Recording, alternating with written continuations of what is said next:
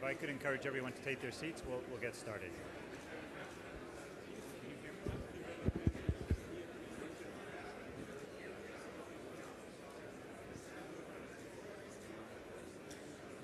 Hello, I'm Robert Greenhill.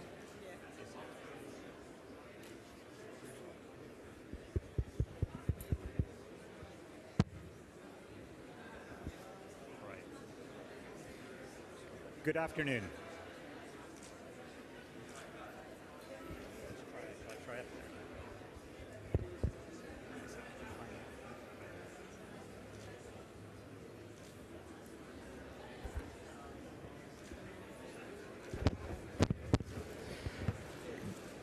Good afternoon. There we go. With a partnership and the microphone now established, we can start this conversation. I'm Robert Greenhill, Managing Director of the Forum, and I'm extremely pleased to be part of this conversation over the next hour and a half on an incredibly important but often amorphous topic, that whole question of partnership and innovative partnerships for development. And one can debate a long time what does development mean, but one can also debate for a long time what does partnership mean. And partnership is one of those elements like love or democracy, which are incredibly important, often difficult to define, and even more difficult to execute and maintain over time. And it's essential to us working together effectively.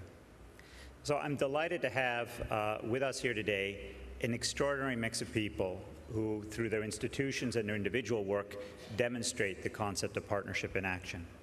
And so I would like to encourage you to engage with us in this conversation on how do we take partnership from words to actions to results.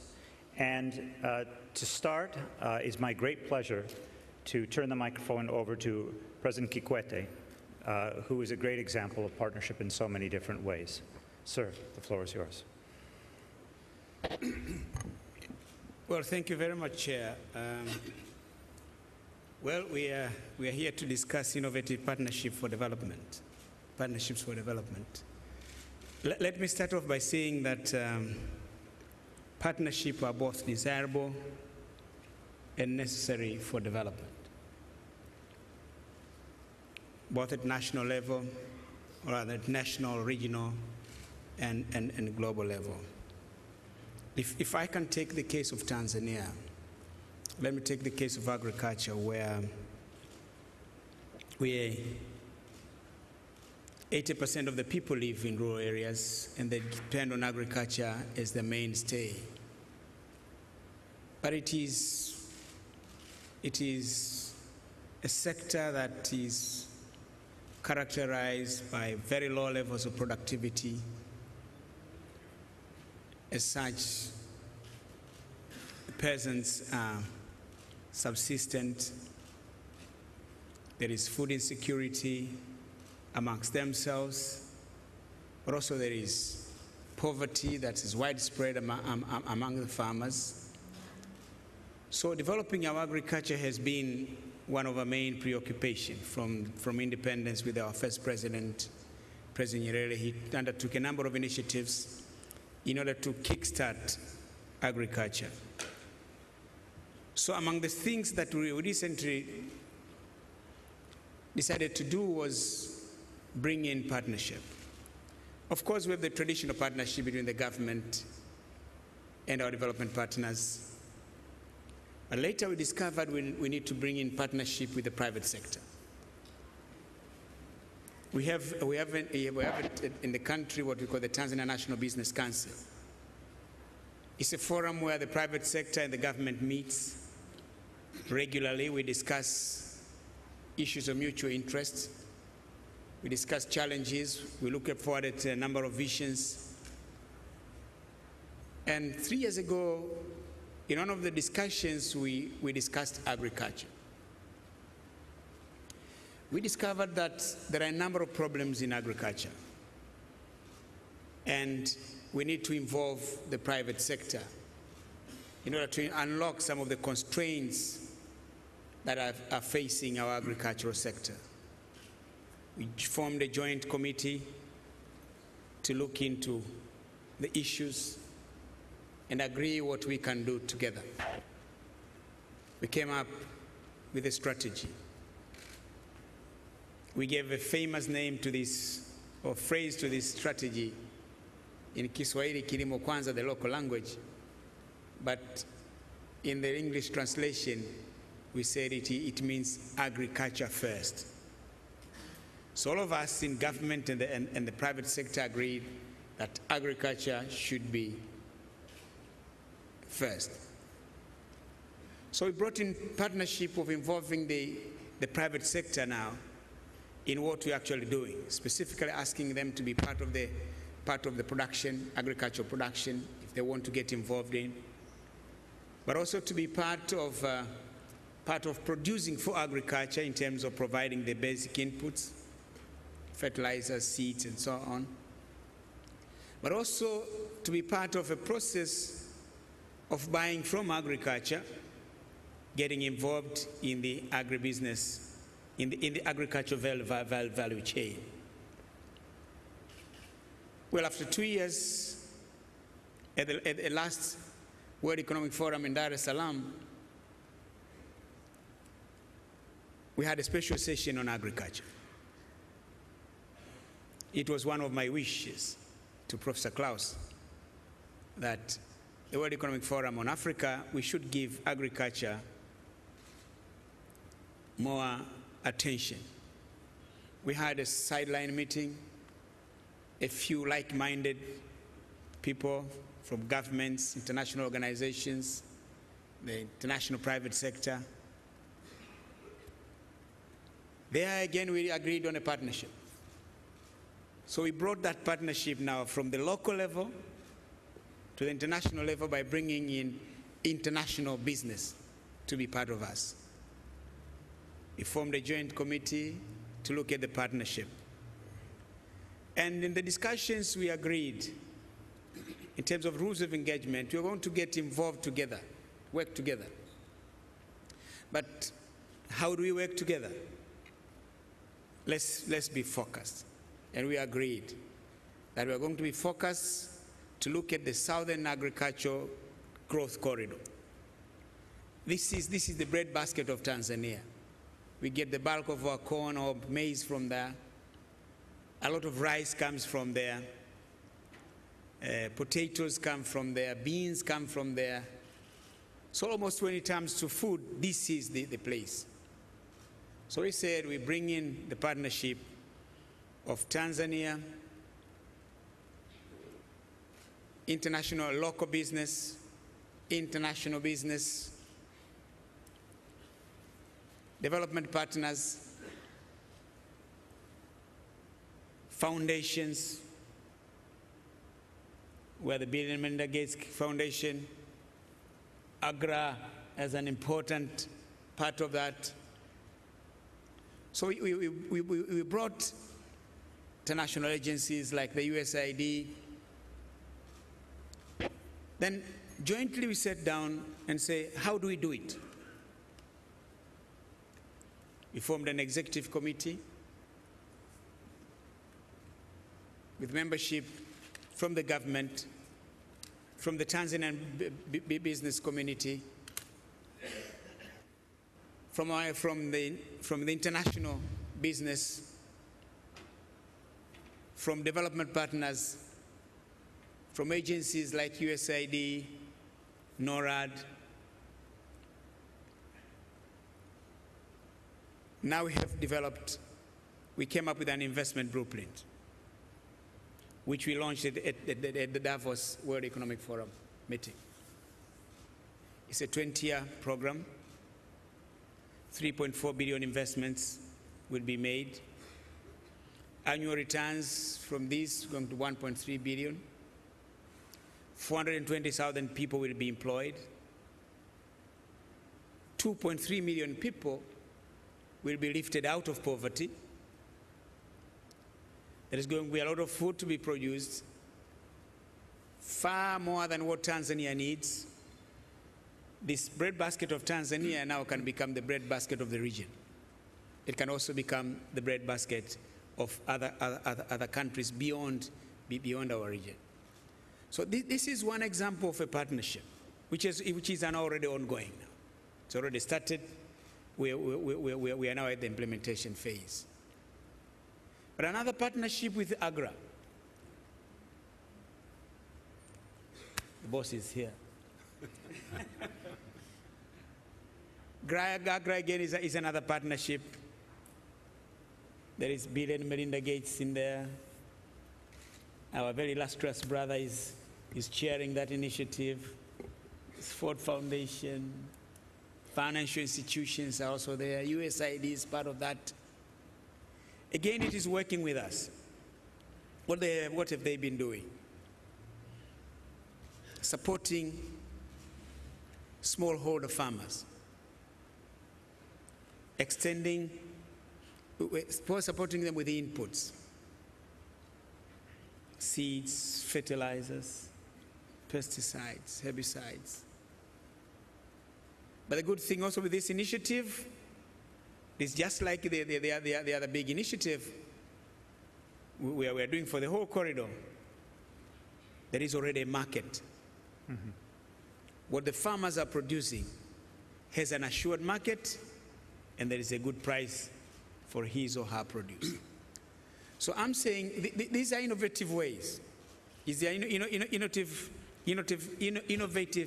partnerships that we have created in order to address one particular problem that we're facing of trying to transform the Tanzanian agriculture that is backward, low productivity, predominantly subsistent,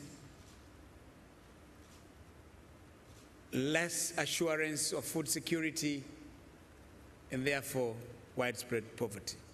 So these two initiatives, we can definitely move forward and achieve our objectives.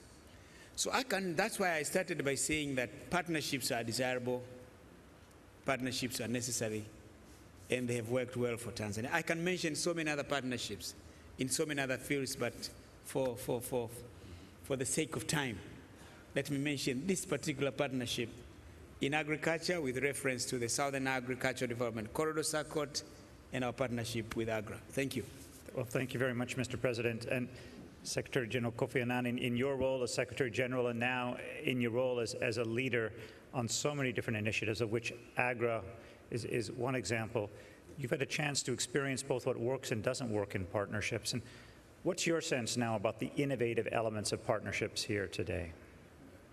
Thank you very much, Robert. I think the President has already given us a sense of how useful partnerships could be and its potential to help with transformation in certain areas.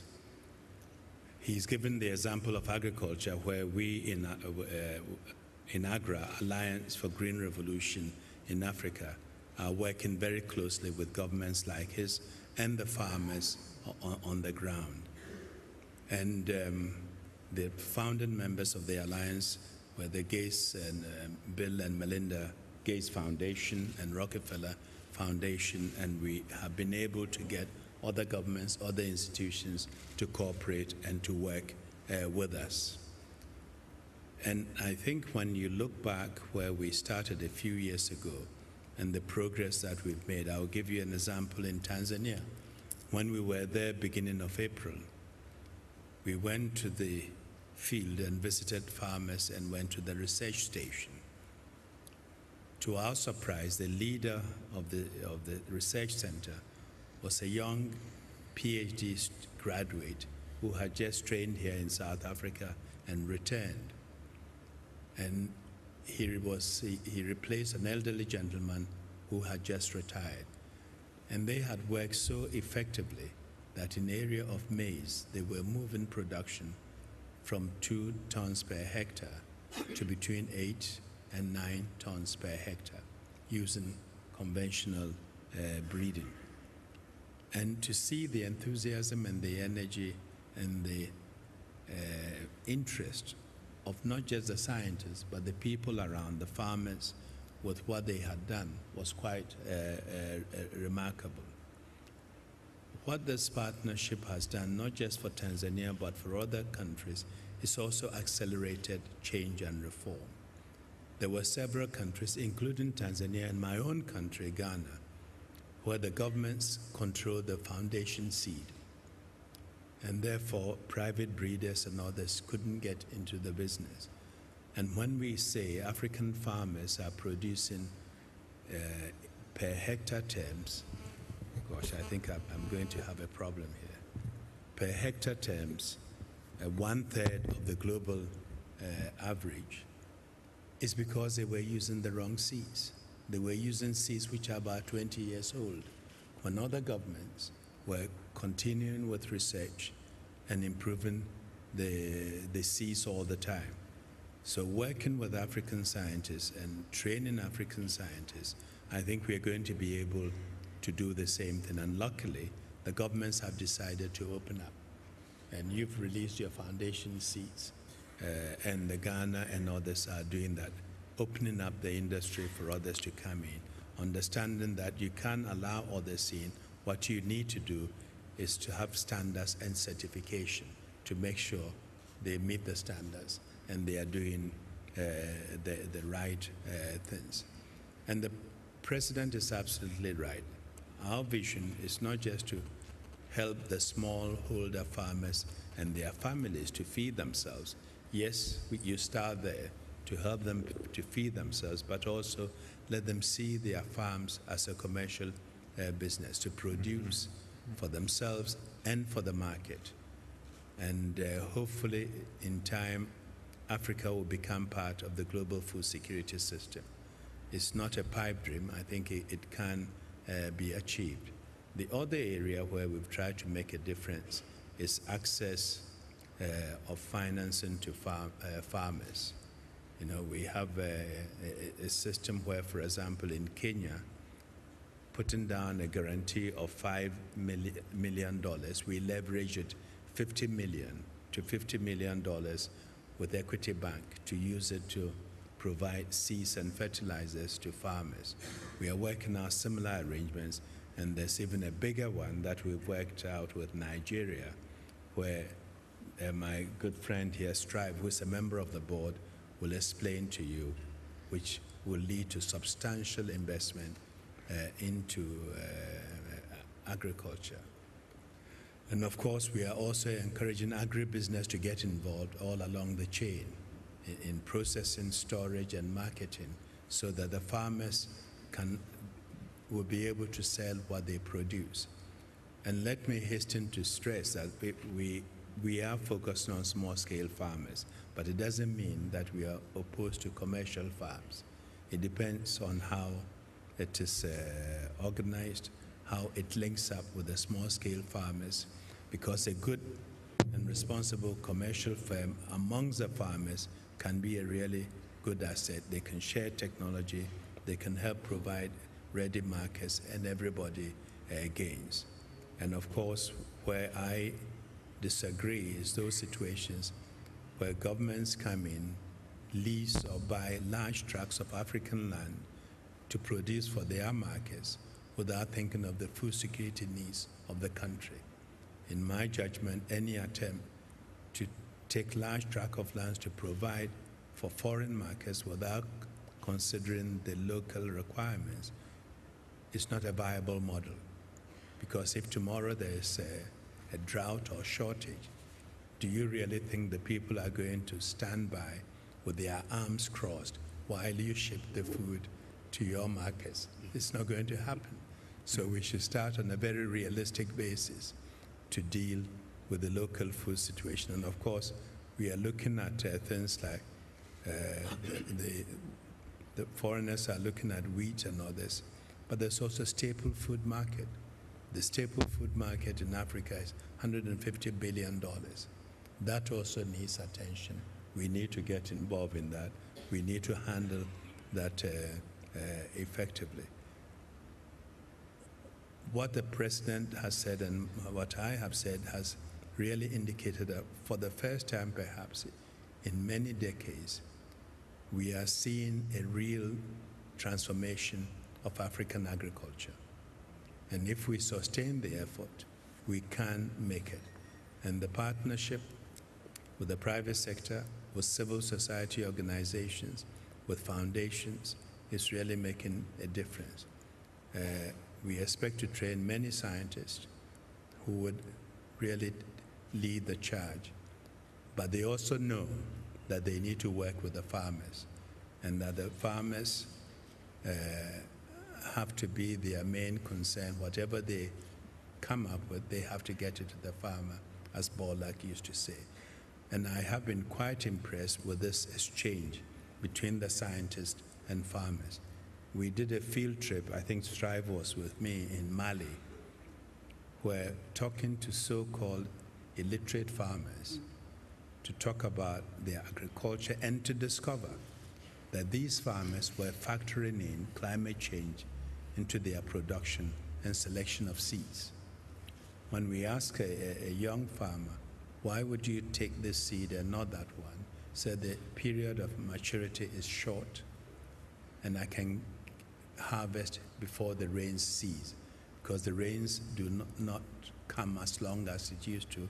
It's not what my father or grandfather told me, so I have to adapt. Why would you select this other seed? Oh, the yield is higher and it's better for me, and also it can resist drought. It grows well in dry areas, or it's been able to resist pest. And it was fascinating for us, and so the farmers are ready. It is us to help them move forward with innovative ideas and partnerships and get them going. But you can have this sort of partnerships in many areas. But to have effective partnership, the person in charge of the country, that is a leader and the government, has to take certain basic decisions. Yeah. What should we as a government do? What should we not do? What should we do with others? And what should we leave others to do? In my judgment, governments have no business producing soap and running businesses of that kind. You should leave the private sector to do it. In some of the services, social and health services, there are civil society organizations that are very effective and sometimes can do it better than the government. The government cannot do everything, so that mindset of government doing everything and controlling the situation has to change. But as we heard from the president, these governments are